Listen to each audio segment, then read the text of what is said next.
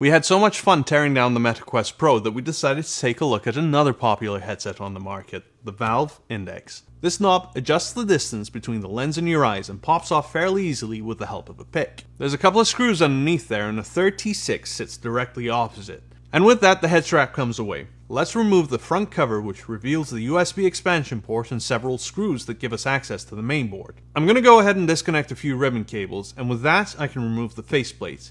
And now it's just a matter of unscrewing a few screws holding the mainboard down. Heading back to the lens side, I'm going to remove the exposed screws holding the plastic frame which surrounds the Fresnel lenses. The concentric circles on these lenses magnify the image on the display and bring it into focus. Let's turn the device on its side now and take a look at the IPD adjustment tab. Thanks to our repair guide, I also know that there's a screw hiding under here, so let's go ahead and remove that before going any further. Back to the front of the device to remove the upper and lower rails securing the display panels in place, and once those are out, I can remove the plastic cover and rubber blackout around the lenses. It's now possible to gently nudge the lens assembly out and away from the main body.